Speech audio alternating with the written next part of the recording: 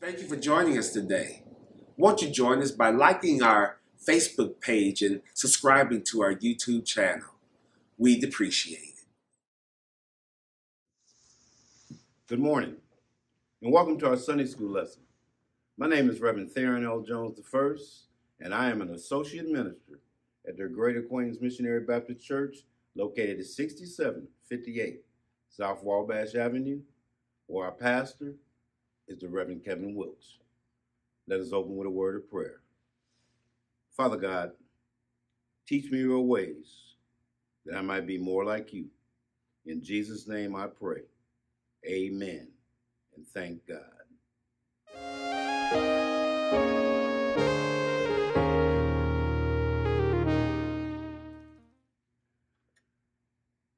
Our lesson for today is entitled Confidence in God's Shepherding. The devotional reading comes from the Gospel according to St. John, the 10th chapter, verses 1 through 10, and our background scripture for our lesson is the entire Psalms 23 and John, the 10th chapter, verses 11 to 14. In the rented text, we will cover the entire Psalms 23. And the main thought of the memory verse is Psalms 23 and 6. Surely goodness and mercy shall follow me all the days of my life, and I will dwell in the house of the Lord forever. Much like last week's lesson, David uses that word, I, my, making it personal. He's talking about, yes, he's talking about Christians, but he's writing this song about his confidence that God gonna lead him in the right path. And this is confidence in sharing. Confidence in God's shepherding.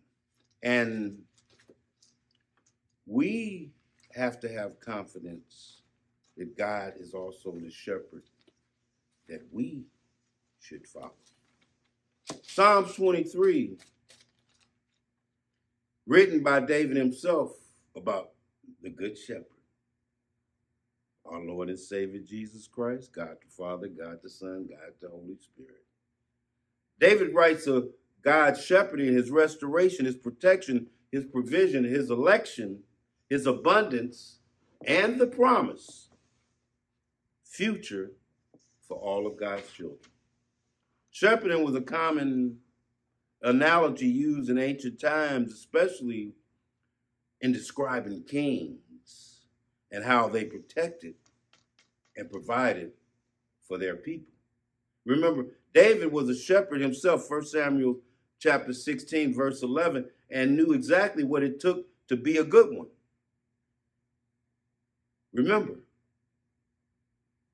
when Samuel went to Jesse, David's daddy, all the sons, all of them, the oil wouldn't come out. When he said, go get the Rudy one, he said, you got another son? He said, yeah, he's the Rudy boy. He's down there taking care of the sheep. He said, bring him to me. That's when the oil came out of the vial. God can use anybody to do anything that he wants to do. And even to the point, David knew that God was a good shepherd. And even to the point, a shepherd to risking his own life for the sake of the flock.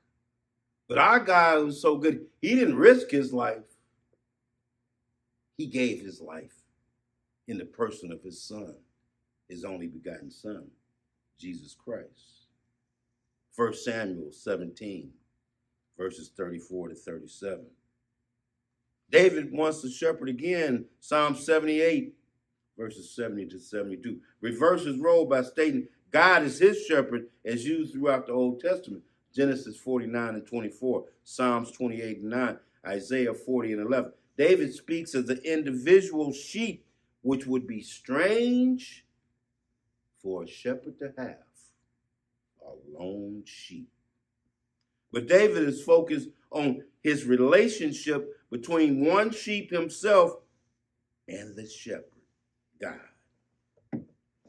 David, being a shepherd, knew sheep are helpless and they can't protect or provide for themselves. And if the shepherd cares for the sheep, how much more will God do for his people?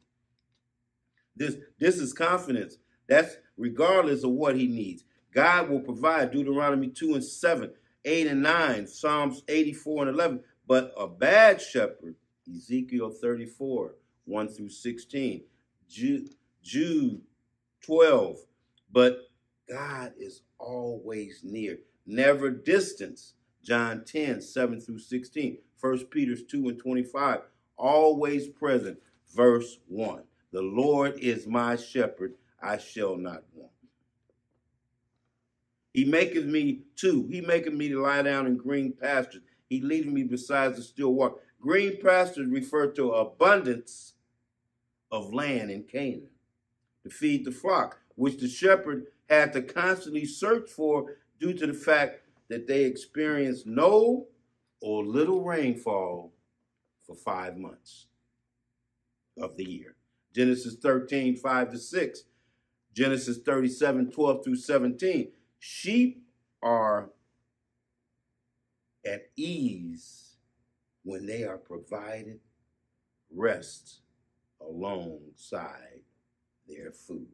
A sheep can survive with no water for approximately 7 days, but will drink as much as they can when given the opportunity.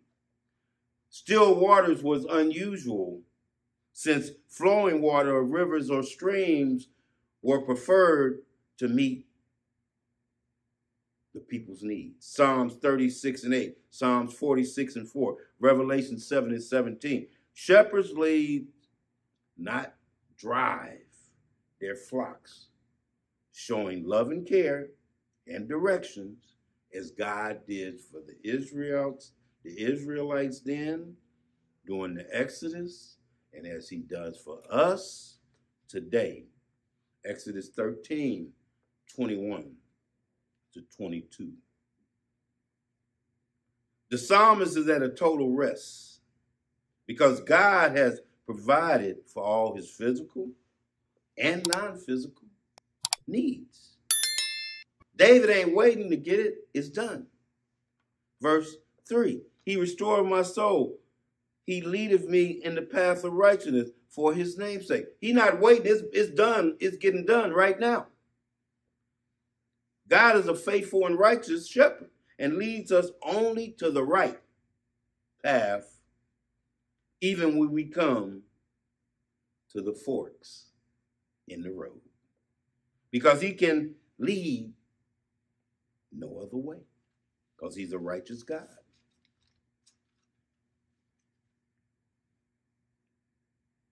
Of course, we wish there were no dark valleys in our lives, but that won't happen until Jesus returns.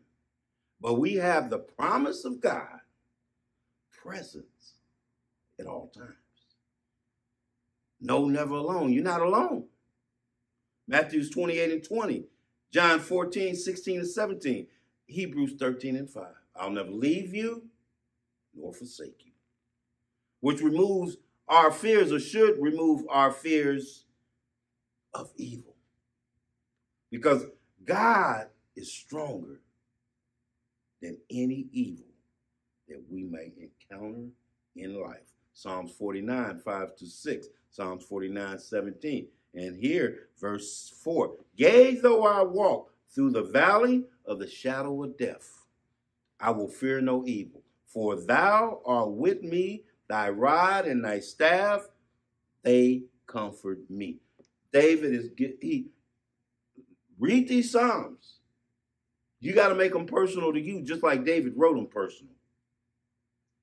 The shepherd has his tools. It's called a rod or a scepter, a sign of authority, and can be used to inflict pain or punishment. Psalms 2 and 20 and 9, Psalms 89 and 32, and a staff or a walking stick, a cane, which can also be used to ward off attackers. Yes, because sheep are defenseless animals.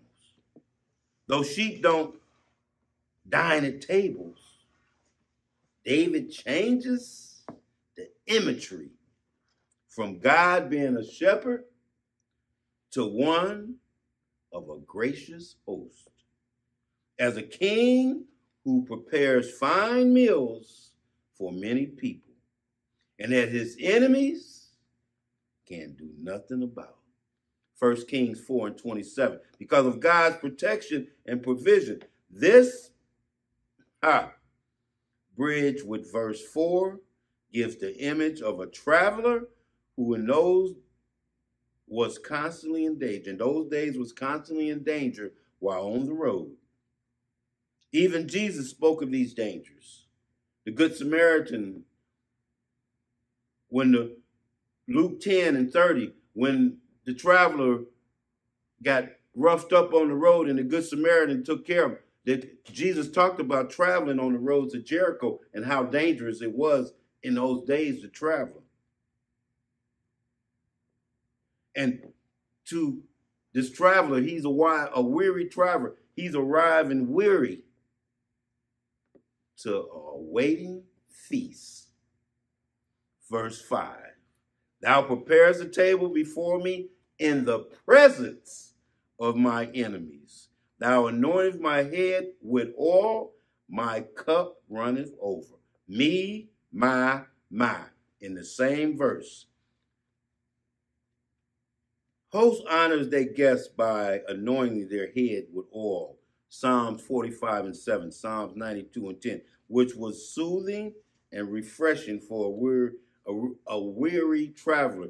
The oil would have various scents in it, jasmine, violet, or whatever other scents they might have had in those times. The scents, a twofold purpose. One, recognizing David's anointing to be king over Israel, 1 Samuel 16 and 3, and 1 Samuel 16, 12 to 13. And secondly, God continuous anointing in spirit. David continues to talk of God as a gracious host by giving a large cup of wine to him. Jeremiah 35, 1 to 5. David is satisfied and is equivalent to the water referred to in Psalms 23 and 2. Just as dangers or hardships David pursued. Verse 6, surely goodness and mercy shall follow me all the days of my life, and I shall dwell in the house of the Lord forever. Just as dangers or hardship had pursued David throughout his life. Psalms 23, 4 to 5. God's goodness and mercy will pursue even more than death and evil. David has shared a meal with God and expects to stay there forever. This isn't a physical house because God has no temple during David's life, because God would not allow him to build it. 2 Samuel 7, verse 1 through 7. His son Solomon was the chosen one. David is not speaking of an earthly house, but God's heavenly dwelling. You know, Psalms 23 speaks to God as a shepherd and host, being ever caring and thoughtful toward us, his people. God loves us unconditionally and can always be trusted that he is always with us. We can meditate on this daily to know God will provide all our needs. God is righteous and faithful, Lastly, not only are we pursuing God, but God is pursuing us like no earthly shepherd could ever do. Because Jesus is Lord and Good Shepherd, John 10:14-15, gave his life for us. No earthly shepherd would be willing to do this. God has provided, God is providing, and God will provide for us. On behalf of our pastor, the Greater Plains Missionary Baptist Church family, again, we thank you for being a part of our Sunday school lesson. God bless and God keep us all. Amen. Thank God.